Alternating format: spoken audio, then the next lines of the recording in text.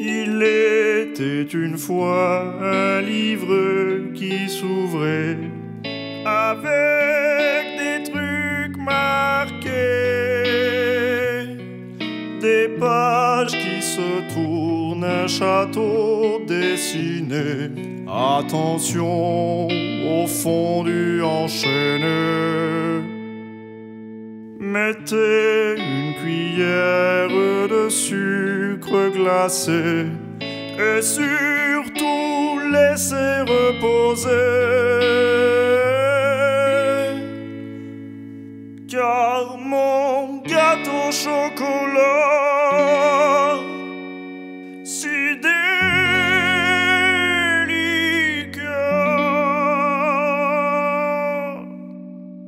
pour 4 à 6 personnes. Joueur du Grenier spécial Disney. Quoi?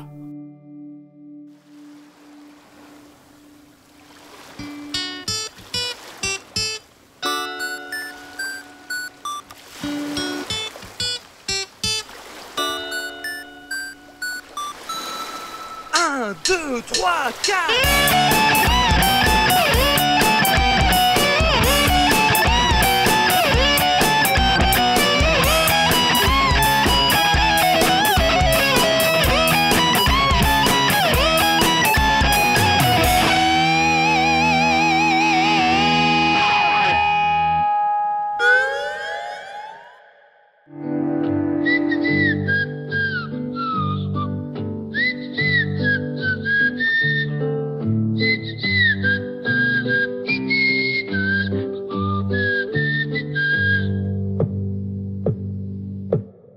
On raconte des tas d'histoires sur les jeux Disney. Il paraît que c'est des bons jeux. Et c'est vrai. Et attendez, j'ai pas fini. Quand votre maman allait acheter des jeux vidéo, elle prenait des choses qu'elle connaissait, comme Tintin, les Schtroumpfs de chez Infogrames, qui se trouvent dans ce livre là-bas d'ailleurs. Non, on va pas en parler, non. Mais par contre, si vous aviez de la chance, et vous prenez un jeu Mickey, ou Donald, ou Disney en général, et là, ça devenait la magie. Pas toujours, n'est-ce pas? Je vous raconte une histoire? C'est l'histoire d'un type en chemise jaune qui, par une soirée bien glacée, décida de sa voix d'homme. Je vais jouer à un jeu Disney. Alors sans chichi ni blabla, il attrapa la belle et la bête et lança avec fracas un... Ta gueule, le poète! Bon, ça y est, elle est partie la voix off, là? Donc, La Belle et la Bête, sorti en 93 aux États-Unis, évidemment adapté du Disney du même nom, un Disney qui nous a appris plusieurs choses essentielles grâce à ses dessins animés. Par exemple, on peut rouler des pelles à des filles quand elles sont endormies, ça va. On peut se promener les couilles à l'air, mais seulement quand on est un canard. Un mec moche ne chopera jamais la fille, et les singes sont toujours doublés par des blacks. Ça veut dire que tu es un babouin, et moi pas. La Belle et la Bête d'ailleurs n'échappe pas au processus, en nous apprenant qu'on peut séquestrer une fille, enlever son père, l'insulter comme un ouvrier en manque sur un chantier, mais se la taper à la fin quand même si on est assez beau et surtout assez riche. Le jeu fait partie des quelques jeux pour filles édités par Disney. Quand je dis jeux pour filles, comprenez jeux avec très peu d'ennemis ou pas du tout d'ennemis. Donc dans ce jeu, vous jouez en tant que belle, douce et innocente, et aussi peut-être un peu inutile jeune fille du village. Et c'est là que le jeu commence, tandis que vous vous rendez à ce village. Votre première mission consiste à éviter les oiseaux qui veulent votre mort et à péter sur les villageois. Oui, parce que c'est tout ce que vous aurez à faire dans ce niveau. Parce que oui, ce jeu est vide, aussi vide qu'un épisode des Teletubbies ou que la conférence de la PS4. Vous vous en rendrez compte rapidement. Donc c'est parti pour le...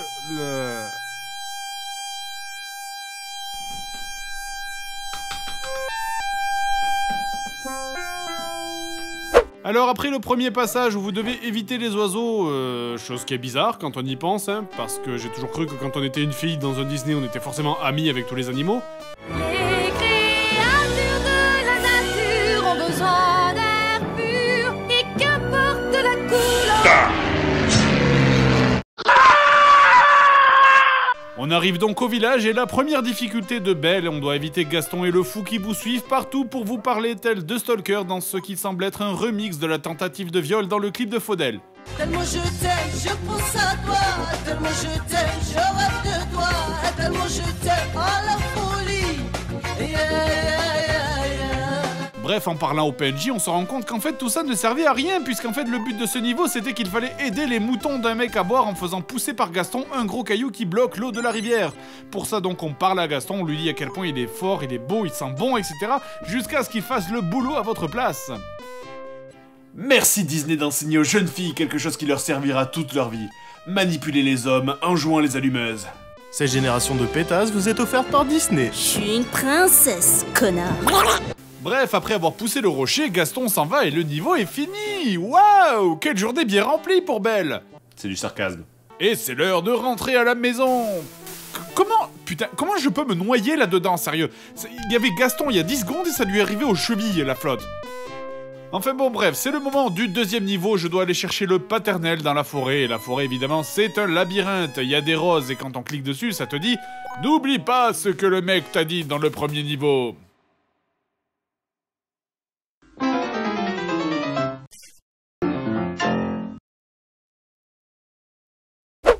Bon, après je vais pas m'étendre sur Belle, hein, Ouais, ça serait dégoûtant. Quoi? Ça serait pas très intéressant, hein. Le niveau 2 et 3 c'est simplement une série de labyrinthes longs et ennuyeux avec le décor qui change à chaque fois, le tout entrecoupé de niveaux bonus où tu te fais poignarder en musique, et de scènes de danse. Le jeu est très court au final, hein, seulement 5 niveaux, et pourtant, au-delà du niveau 3 et 4 qui eux n'ont rien de spéciaux, je doute très fortement que la moindre gamine ait pu arriver jusqu'au bout. Dans le niveau 5, les villageois vont, comme dans le film, pour brûler le château de la bête, et Belle, qui entre-temps a développé un sévère syndrome de Stockholm, décide d'aller aider son ancien ravisseur. Le niveau donc consiste à chevaucher Philippe. C'est pas dégueulasse, hein, c'est le cheval. Et il faut aller au bout du niveau. Et putain, ce niveau, c'est vraiment le niveau que t'as pas vu venir, hein, dans un jeu comme ça. Il y a des sauts longs, il y a des sauts courts, tu sais jamais lequel faire à quel moment, puisque tu vois jamais la plateforme sur laquelle tu vas atterrir, putain. Et puis je le redis, mais ce niveau, il sort de nulle part, hein. Tous les niveaux précédents, c'était du niveau d'une gamine de 5 ans, et là, boum! Allez, ah merde! Putain. Mais oui, c'est la fête! Ah! Allez. Oh, mais ta mère, là! J'étais dessus! Punaise. Ah, au pif! Oh, trop loin! Ah! Putain, mais c'est la fête! C'est la fête, c'est la fête. Ce niveau me prend la tête. Ce gameplay pourri me saoule tellement que je vais manger ma manette. Piège à loup dans les trous, on aime bien prendre des coups. Putain de saut, ah ben bravo, mon cheval finit dans l'eau. Catastrophe, c'est fini. Regardez, j'ai plus de vie. Ça c'est pas un jeu pour les fillettes. Ça y est, là, j'en peux plus. J'en ai vraiment plein le cul. C'est bon, j'arrête. Vinaigrette, je prends ma retraite. Vinaigrette. Ouais, ça va, il me manquait une rime.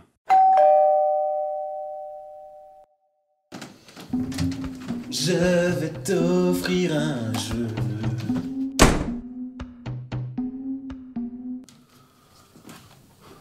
Tu vois, Grenier, tout ce qui baigne dans la lumière un jour sera à toi. Bah évidemment, on est chez moi, putain. Un jour sera à toi. Quand on parle du Roi Lion en jeu vidéo, spontanément, on pense tous directement au même jeu, c'est-à-dire les jeux développés par Westwood, c'est des jeux qu'absolument tout le monde a eu. On en a des bons souvenirs, même si parfois c'était un peu dur, mais au moins, concernant le film, on est tous d'accord pour dire qu'il s'agit du meilleur des Disney. Mais il y a eu d'autres versions, et là j'en viens à vous réexpliquer la différence entre un bon jeu, un mauvais jeu, et une escroquerie. Un jeu peut être mauvais, avoir un gameplay foireux, une musique horrible et des tas de problèmes, sans être une escroquerie. Or, le jeu dont je vais vous parler, c'est une monstrueuse escroquerie. Et allez, c'est parti. Alors d'abord, il y a la cinématique. Ah, c'est beau. C'est beau. C'est beau, les cinématiques. Et puis, il y en a plein partout. Ouais. Et puis après, il y a le... Retour à la réalité. Et puis c'est parti, on ramasse des pâtes, hein. Des patounes. Il y en a de toutes les couleurs, regarde, il y en a des bleus, il y en a des rouges, il y en a des verts, des violets, des oranges. On sait pas pourquoi qu'on les ramasse, hein, mais on les ramasse parce qu'il y a que ça à faire, de toute façon, hein. Et puis on court en ligne droite aussi, parce qu'il y a qu'un chemin. Et on ramasse le nom, hein, parce qu'on sait pas comment qu'on s'appelle. Et puis on croise d'autres personnages du film aussi. Bonjour Simba, je ne suis pas animé. Bonjour Simba, je suis beaucoup trop animé. Bonjour Simba, je suis toi. Oh tiens, j'ai fini le niveau déjà. Alors on compte les poids des patounes, les papates. Et puis tiens, on remet une cinématique aussi, parce qu'on a les droits de film, alors c'est tout ce qui compte, hein, le reste on s'en fout. Alors après on va au niveau 2, c'est les yens. Et puis comme on n'a pas d'imagination, ben on fait pareil, hein, les patounes, le nom, courir tout droit. Attends, il y a de la lave, mais on s'en fout, ça fait pas mal la lave, moi je suis le roi de toute façon. Et puis on va faire n'importe quoi, ça marche quand même, hein. T'as vu là les passages avec la lave, on te met un gros passage sur le côté. Comme ça si t'as pas envie d'appuyer sur les boutons, ben t'es pas obligé, hein. Ah, j'aurais bien aimé assister à une réunion de développement du jeu, tiens. Donc le niveau 1, tu cours, tu ramasses des papates. Hein. Le niveau 2, tu cours et tu ramasses des papates. Et le niveau 3... Merde, j'ai plus ma fiche. Puis il y a le niveau 4, il y a le niveau 5, le niveau 6. Oh, bah c'est long, hein, quand même. Hein. T'en as au moins pour 40 minutes à tout finir le jeu, hein. Heureusement qu'il y a les cinématiques, et comme ça tu peux revoir à moins beau des petits bouts du film que t'as déjà en cassette. Pourtant c'est bizarre, hein, c'est Activision qui a fait le jeu, c'est les mecs de Call of Duty. C'est pas leur genre de faire des jeux pour le pognon que tu finis en 1 heure. Je sais même pas quoi dire sur ce jeu, écoutez, j'en ai marre, ma vie est horrible. Oh, écoute, ça va, elle est pas si pourrie ta vie. Bon, tu joues au Roi Lion, ok, mais écoute, répète après moi. Il y a 1000 fois pire que ça. Quoi, des jeux pourris? Il y a 1000 fois pire que ça. Je parle des trucs dans la vie. Il y a 1000 fois pire que ça. La crise économique. Il y a 1000 fois pire que ça. La famine en Afrique. C'est qu'un jeu pourri. Il y a bien pire dans la vie. La guerre au Mali. La Seine-Saint-Denis. Il y a 1000 fois pire que ça. Qu'est-ce que vous foutez chez moi? Bah on squatte ta vidéo. Vous squattez ma vidéo? On sort en frigo. Il y a 1000 fois pire que ça. À la bombe atomique. Il y a 1000 fois pire que ça. Et à ton générique. Ces mots signifient qu'il y a bien pire dans la vie. Merci les amis. Sortez d'ici. Il y a 1000 fois pire que ça. Oui, il y a 1000 fois pire que ça. Il y a Fantasia sur megadrive. Donc, sorti en 91, ce jeu a été... Vous entendez ça? Vous entendez cette musique? C'est le jingle qui veut dire que ce jeu a été développé par Infogrames.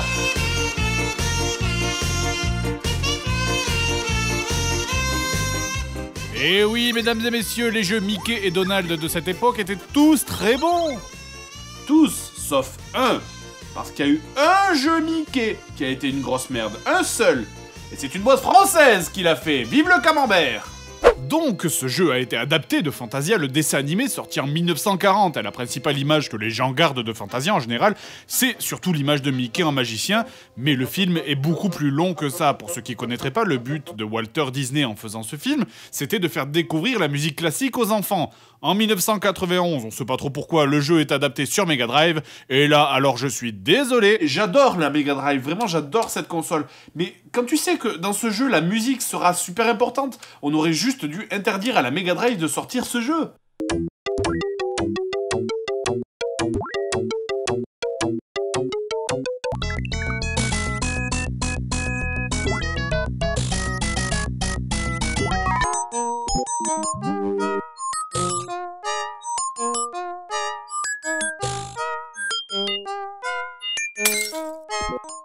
Bach, Schubert, Tchaïkovski, Stravinsky, Beethoven. Allez tous vous faire enculer. Bienvenue dans la Mega Drive, votre mémoire vient d'être salie à jamais. Bon, donc concernant le jeu en lui-même, on est devant un de ces très nombreux jeux de plateforme où quand t'étais gamin, en général, après y avoir joué 5 minutes, bah tu faisais... Ouais, ok. Et histoire de bien vous faire comprendre à quel point ce jeu je lui vomis dessus, je vais placer la barre haute dès le début. Ce jeu égale nazi. Voilà, le point Godwin, c'est fait, maintenant on peut commencer. Et au passage, sachez que je joue en 60 Hz, c'est pas en 50, hein, ma tolérance à la douleur a aussi ses limites. Alors déjà évidemment, la première chose c'est qu'on est face à un de ces nombreux jeux où les développeurs se sont dit « Ah, c'est trop cool, je vais mettre des trucs au premier plan, comme ça sera joli !» Ok, alors écoutez-moi bien une bonne fois pour toutes. Non! Mettre des énormes machins en premier plan qui t'empêchent de voir le jeu, ça n'est pas cool, c'est stupide.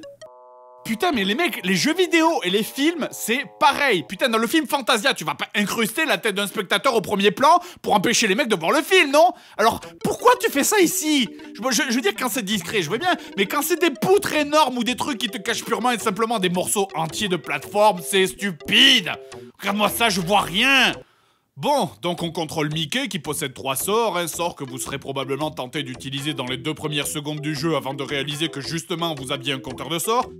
Le contrôle de Mickey, lui, est absolument insupportable. C'est lourd, mais je vous jure, je pense sérieusement maintenant que ce jeu a été créé dans le seul et unique but de vous faire détester Mickey. Sincèrement, ce jeu, mais se torche le cul avec votre enfance. On aurait fait un putain de jeu avec Édouard Balladur, un personnage principal, que, encore franchement, je pense qu'il aurait été plus agile.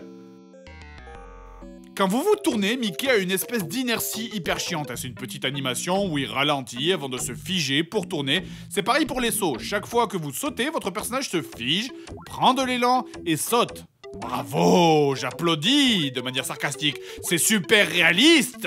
Ils ont niqué le gameplay, mais c'est pas grave. L'important, c'est que la souris magicienne qui parle, là, elle saute de manière réaliste.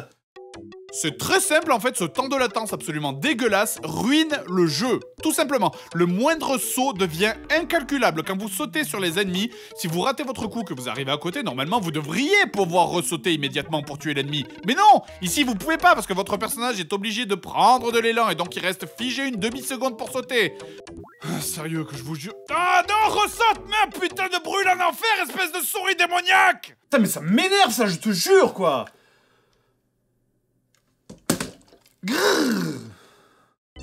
Bon d'ailleurs je continue sur ce système de saut, pour tuer les ennemis il faut non seulement leur sauter dessus entre 2 et 5 fois, 5 fois, pour des monstres de base, imagine-toi devoir sauter 5 fois sur les champignons de Mario pour pouvoir les tuer. Je vous l'ai dit, sérieux, pire que des nazis. Enfin bref, donc, pour les tuer, vous devez leur sauter sur la pastèque, mais en plus vous êtes obligé d'appuyer sur bas tout en sautant dessus pour pouvoir les tuer. Bon, si on met de côté le fait que ça va à l'encontre des mécanismes de la totalité des jeux de plateforme créés dans l'univers, pourquoi est-ce qu'il n'y a aucune différence au niveau de l'animation alors? Hein? Il n'y a aucun moyen de savoir si ça marche ou pas. Genre regardez, là je saute sans appuyer sur bas, donc je prends un coup, et là je saute en appuyant sur bas, absolument aucune différence. La réponse? Bah, ils ont juste eu la flemme de créer une putain d'animation comme pour Castle of Illusion. Infogramme, je vous le dis, vous êtes des baltringues nucléaires. Eh mec, t'as pas l'impression qu'on a abusé sur Fantasia? C'est tout pourri le jeu. Ah mais c'est sûr, ça vaut pas les jeux de Kojima, hein. Ouais, lui au moins c'est un mec important. Kojima. Encore une fois? Kojima. Kojima. Vous avez un problème avec ma manière de travailler. Mais non, patron, toi t'es comme nous, on t'aime bien, on fait ça pour le fric, nous, on s'en branle des jeux. Précisément.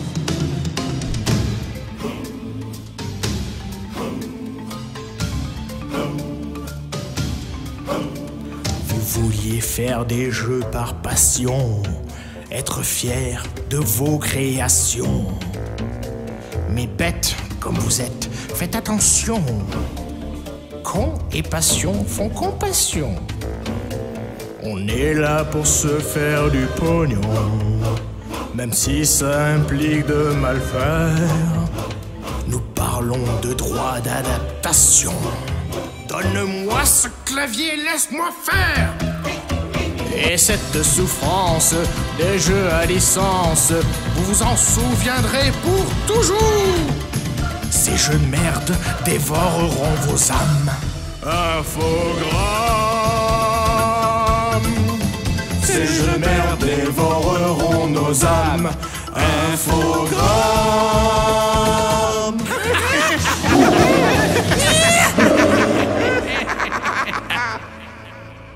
En fait, vous savez, mais les mecs qui ont fait ce jeu, ils ont rien compris à comment on fait un jeu, quoi. C'est le mec qui fait les designs, il faut prendre un fusil à pompe et lui tirer dans la bouche. Parce qu'il a rien compris, le mec.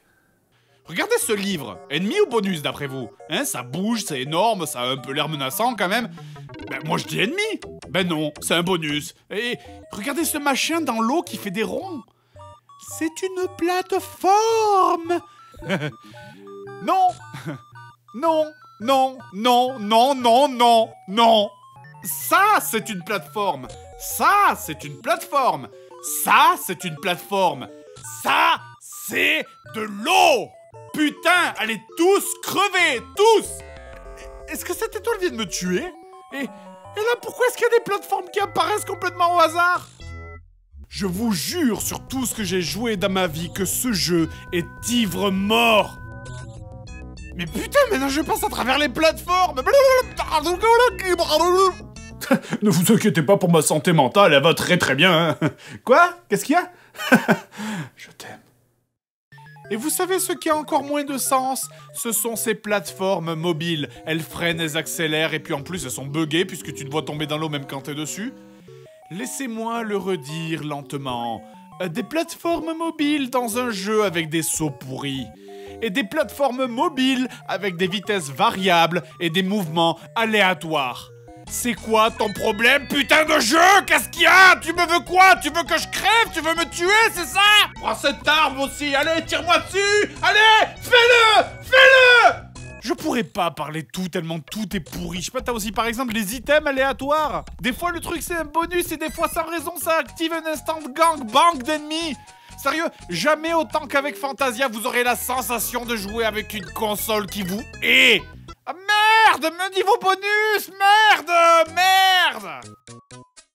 Oh, ce jeu, c'est le seul jeu du monde où t'es dégoûté quand tu tombes sur un niveau bonus.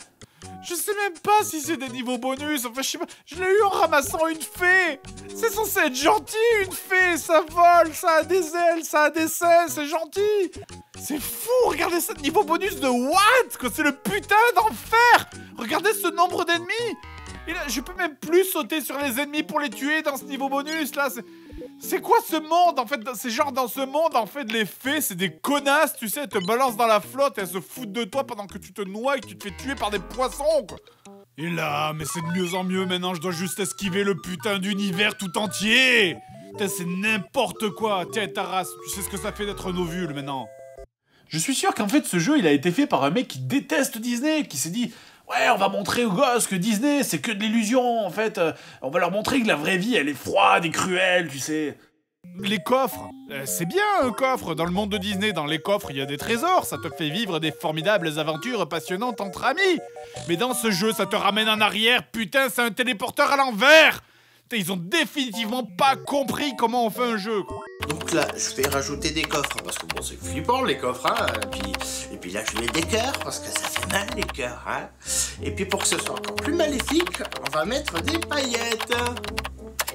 Même le but du jeu est raté, parce que contrairement aux apparences, ça n'est pas un jeu de plateforme classique, non. Parce que les niveaux dans Fantasia n'ont pas de fin. Hein, le jeu se poursuit jusqu'à ce que tu aies récolté un certain nombre de points, et si genre, t'as pas assez de points en allant à la porte de fin du niveau, eh ben tu repars tout au début.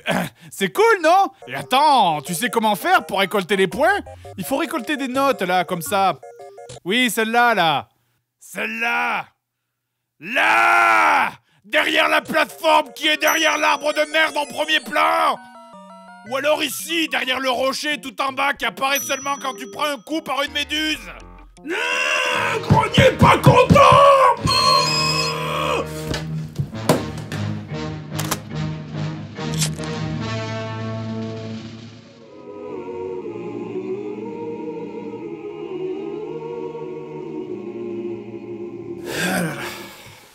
Vous savez quoi? Même si ce jeu est affreusement pourri, en fait, étrangement, je vais pas m'énerver. Bah ouais, parce que finalement, il y a eu tellement des bons jeux Disney.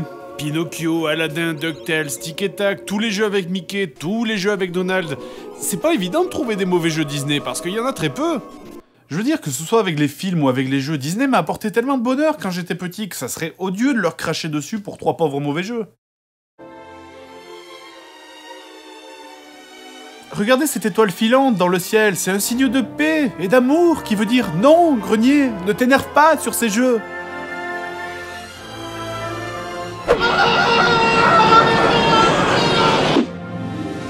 Cette vidéo est finie. Pas de crise de nerfs aujourd'hui. Tu trouves pas que cette étoile s'approche bien vite? Et Et c'est ainsi que le gâteau sorti du four, démoulé délicatement, 4 à 6 parts avec amour, ravira tous les gourmands.